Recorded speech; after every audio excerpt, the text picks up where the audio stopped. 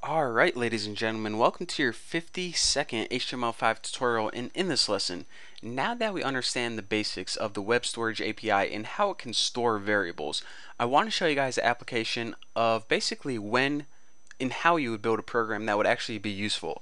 So right now what we did is we built a program that can say, okay, name, Bucky, and we can save it and pretty much make the text appear over here.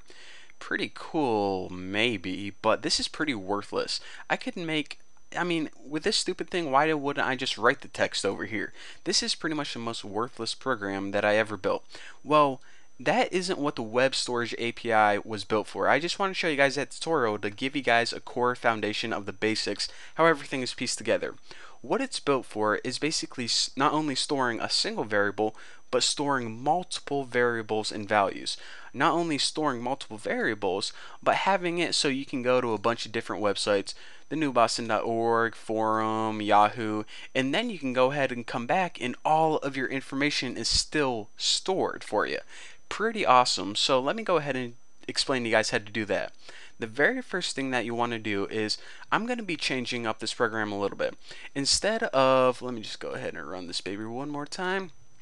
Instead of having it so it says nothing yet, Haas, whenever you first go to your website, I want to go ahead and display all of the variables you have stored. So what we need to do, instead of this display function passing in one parameter, it's not going to be passed in any parameters. And like I said, I want this to display as soon as we go to our website.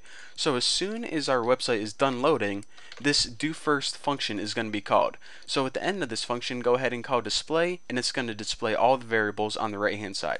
So basically make sure you put this display at the end of your do first function. So now that you took your parameter out of this display as well, we can go ahead and start talking about the good stuff. Now check out our program right now.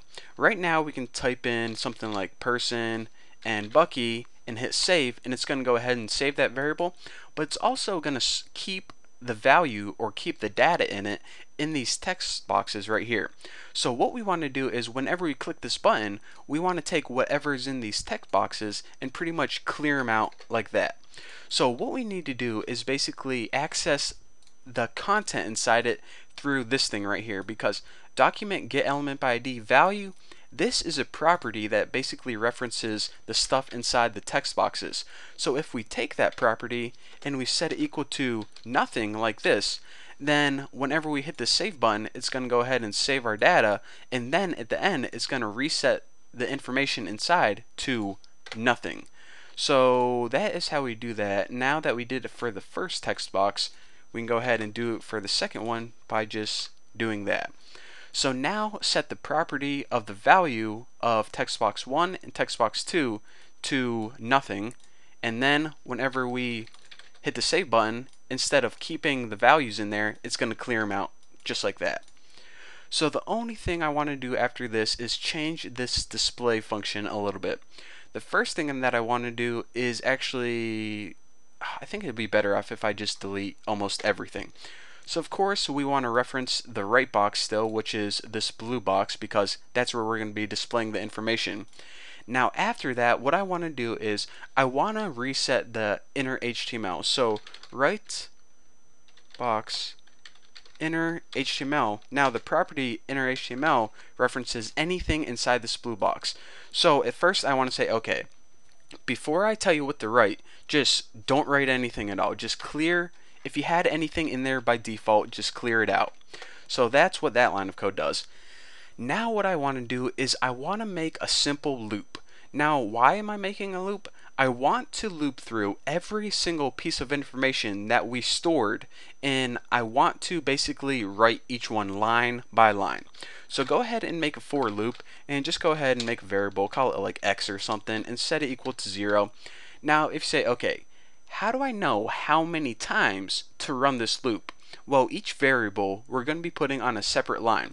So you're saying, okay, then we probably need to run it as much as how many variables we have stored.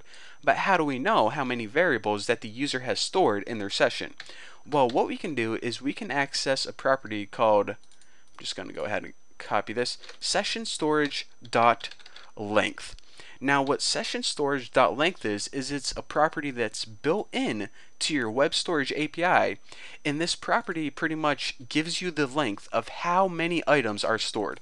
So if you have 5 items stored, this would be 5. If you had 18 items stored, this value would be 18. So therefore, our loop is going to be, it's going to loop through the appropriate number of times. And of course, the last thing we need to do is x++, which pretty much means loop one at a time, one by one.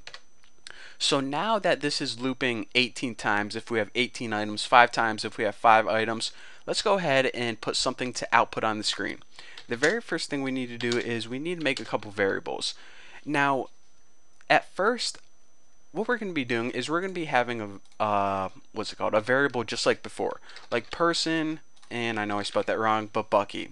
So person is basically the item name, the variable name.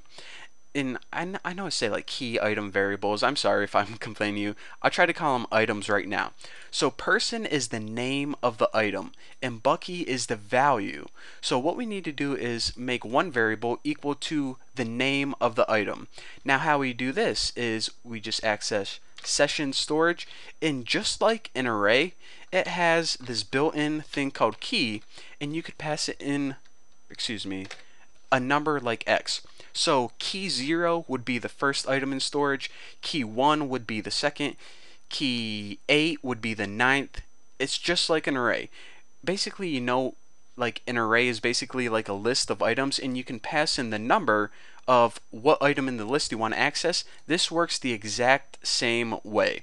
So pretty much it's going to loop through, it's going to pass these in the numbers 0, 1, 2, 3, 4, 5, and in return it's going to give you pretty much the name of the item at position 0, 1, 2, 3, 4, 5, which is like person, thing, lunchbox, tuna fish. It's pretty much a bunch of different names for items, and it's going to store those in the variable A so we can print those out later on. So, oh man, I'm running out of time. I'm just getting so excited. I'm running out of time. I'm not even gonna have time to finish this tutorial. So I'm gonna finish this tutorial in number 53. But we only got like a couple more lines of code to cover, and then I'm gonna be explaining it. So anyways, thank you guys for watching. Don't forget to subscribe, and I'll see you guys next time.